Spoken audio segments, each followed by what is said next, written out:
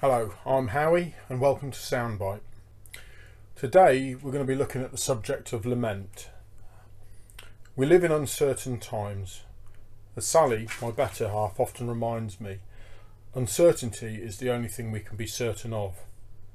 It's what anthropologists and theologians refer to as liminal space. It's probably worth explaining what that is a bit in everyday language. So here's an analogy. Imagine a ship. It starts off in a harbour. It's taking on provisions and crew. All is good. You're one of the crew. The ship then sets sail. It leaves the harbour and heads for the high seas. The sun's shining. All's good. Eventually you lose sight of land. You have to trust in the captain's ability to navigate. Then the storms come. Because they always do. The sea gets rougher and the waves get higher. The lightning and rain starts. The skies grow dark and you can't see. Some of these storms at sea can be massive. In some instances 1,000 miles across, with waves 100 feet high, and they can last for a week. With no way of knowing when it will end or where you are. Again, you have to place your trust in the captain's navigation skills, the navigation equipment, the radio comms to get you through. Perhaps you even begin to cry out to God to be saved. It can seem bleak and without hope, but eventually the storms pass, because they always do. You see land again, and eventually the safety of a port comes into sight and you make for it. Back in the safety of the port, you take stock. You reflect on your experiences. You fix what's been broken. You rest and you recover. Now, it'd be very easy to remain in the port and not venture out again for fear of what might happen. But ships weren't meant to stay in port, and calm seas do not a good sailor make. So eventually, the ship sets out once more. Liminality makes us ask hard questions of ourselves. Hard questions about who God is. Hard questions about who we are. And hard questions about the world we live in. It's important because it's only on the high seas of life that we're stripped of our safety nets, where we're forced to rely on God, and where we come face to face with both God and ourselves. It's where real transformation takes place. But it's so easy to avoid and remain in port and take the safe option. But the times we live in mean we can't stay in port. Many of us try and adopt the British stiff upper lip. I'm not saying there isn't a place for it. It's more a case of when should we employ it. You see, when we ignore our struggles, our anxieties, our fears, they can take on a life of their own and become unmanageable. Unattended to, they can lead to depression and despair. If we face them though, with God's help, they can be cut down to size and we can gain a right perspective on them. God can help us navigate our way through difficult times. Trouble is, as Christians, we can sometimes be guilty of putting God-shaped sticking plasters on the big stuff, and this nearly always makes matters worse. When we fail to listen properly to people and their struggles, it can lead to feelings of anger, frustration and depression in those we're trying to help. If people aren't listened to, they can feel devalued, like they don't matter. If we then begin to start quoting Bible verses, it can leave people feeling that their worries are trivial. Worse still, for those with faith, it can leave them feeling judged, and it can make people doubt their own faith rather than actually affirming and blessing them. This is especially true when it comes to new Christians, who often have a lot to talk about because we all have a past. It's not great when we do this to each other within the Christian community, but it's definitely not good news when we do this to people who are exploring the Christian faith, or who have written Christianity off. In these circumstances, we can inadvertently do a lot of damage. Talking to mates who don't have a faith, most have had an experience like this, and this is what it tends to communicate to them. That Christianity has nothing to offer, that Christians don't understand the real world. We're often seen as living in a bubble that's far removed from their struggles, and we're increasingly seen as irrelevant. Now this pains me, as I'm sure it'll pain most of my brothers and sisters in the faith. I know that we all want to help and encourage people, especially when we know just how much Jesus has helped us. But we can't ignore this kind of feedback if our faith is to truly impact the lives of our friends and family. Now, none of what I've shared undermines the truth of Scripture. God's truth is real and concrete. We all know this. But we do need to learn how and when to share these truths if they're to be of benefit. Get it wrong and we can end up inadvertently putting another obstacle in the way of people coming to faith. We need to exercise wisdom as to when we should speak and learn to listen first. A good rule of thumb is to wait until people actually start asking you questions and inviting you to comment. And this may take more time than you realise, so be prepared. At this point, I have to admit, I find this exhausting. Partly because once I get going I talk for England, I'm a natural extrovert, and partly because to listen well I really have to hold myself in check. I've got better at it over the years, I've had quite a bit of training, but from time to time I have to revisit this. I have to be honest about that. If it doesn't come naturally to you, then try doing something like an Acorn Listeners course. Now salvation, as we know, is a free gift from God, but, and this is a big but, we have to earn the right to speak into people's lives, whether they're from part of our own faith communities or whether they're outside of the church. Too often we assume this right. Perhaps we even demand it, and it often compounds the problems. Okay, so you're probably sitting there feeling a bit fed up with me and thinking, okay, we get it, there's a problem. We need to do things differently. So what's the solution?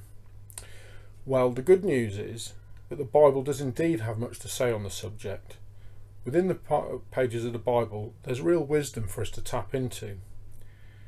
I think the first thing we need to do is acknowledge that the Bible often is more honest about pain and struggle than we are. I think sometimes we don't like to talk about difficult stuff in case it somehow undermines who God is. Trust me, it won't. For example, in the Gospel of John, we read of Jesus seeing his friends Martha and Mary weeping at the death of their brother Lazarus.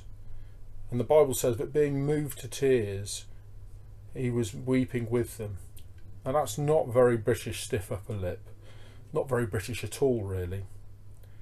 Elsewhere in the book of Lamentations, a book which I thoroughly commend to you, it's got a lot to teach us about how we handle grief. In chapter 3, verses 16 to 18, we read, "He ground my face into the gravel. He pounded me into the mud. I gave up on life altogether. I've forgotten what the good life is like. I said to myself, this is it. I'm finished. God is a lost cause." Try putting a sticking plaster on that. This is a man who is struggling and is lamenting and is expressing his grief passionately to God, and God's okay with that. Elsewhere we read in Matthew chapter 27 verse 46, "But when Jesus is on the cross, suffering the agony of crucifixion, he cries out to God our Heavenly Father, my God, why have you forsaken me?"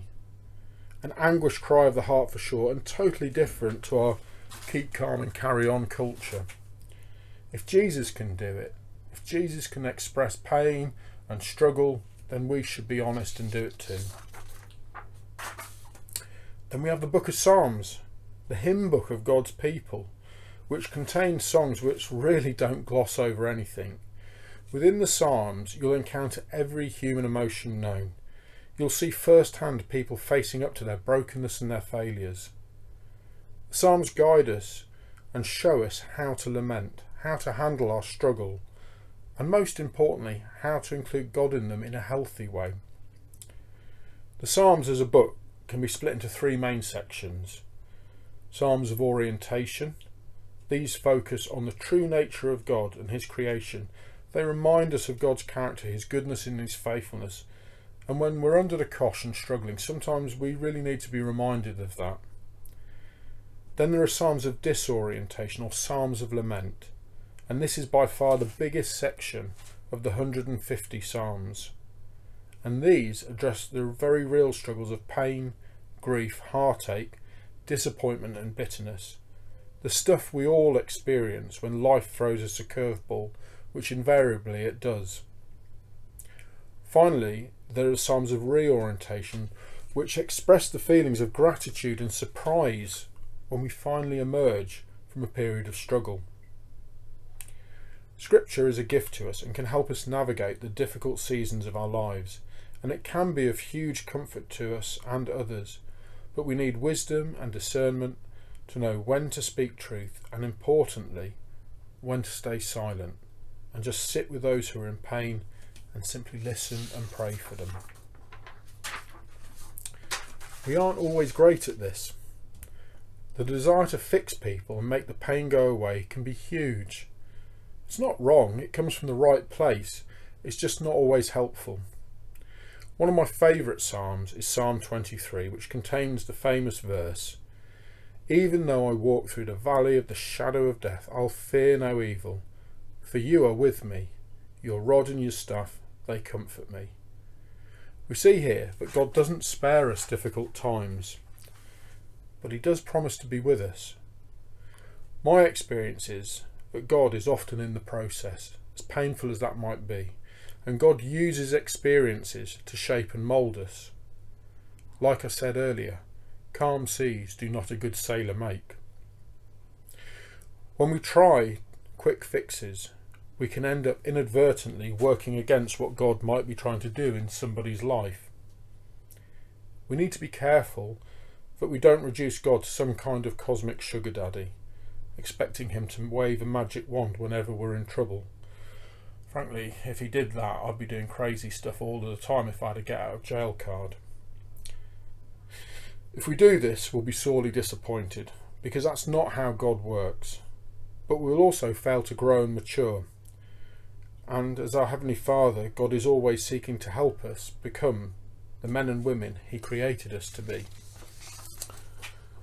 So in closing, let's learn what it is to lament, to express our fears, our anxieties, our pain and our disappointments passionately, both individually and as a community, to God, because he can take it. And actually, that's what this world needs at the moment. So many people have pains, fears, anxieties and disappointments, and they don't know how to deal with it. We can lead the way. Let's give each other permission to lament and not shut people down when they struggle. Once we've heard people and gained their trust and earned the right to speak, then let's share God's wisdom with people when they ask for it. And finally, let's pray for each other, for our mates and for the world we live in. As ever, if this has raised any questions for you, then please do get in touch. We're more than happy to listen and to help out as best we can. We may not always have the answer, in fact we often won't, but we are prepared to walk with you and support you as you wrestle with God for yourself and find the peace that he ultimately brings us. Right, I'm out of here. Stay safe.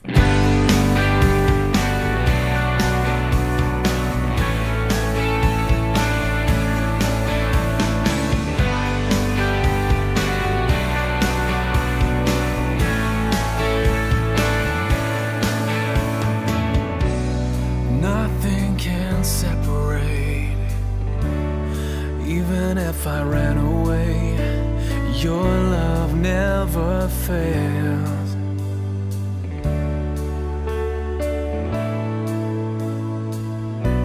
I know I still make mistakes, but you have new mercies for me every day, 'cause your love never fails.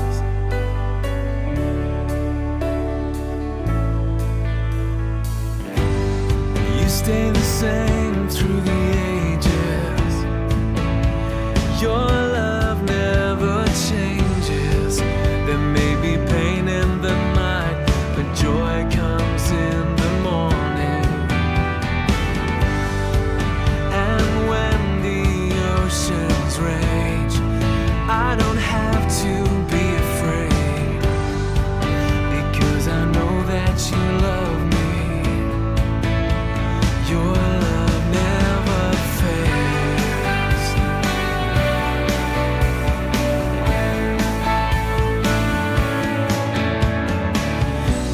is strong and the water's deep, but I'm not alone here in these open seas, 'cause your love never fails.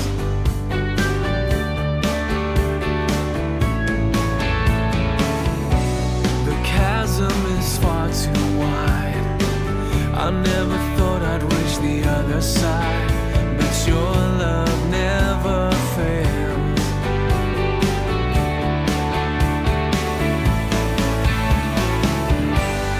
You stay the same through the ages. Your love never changes. There may be pain in the night, but joy comes in the morning. And when the oceans rage, I don't have to be afraid, because I know that you love me. Your love never fails.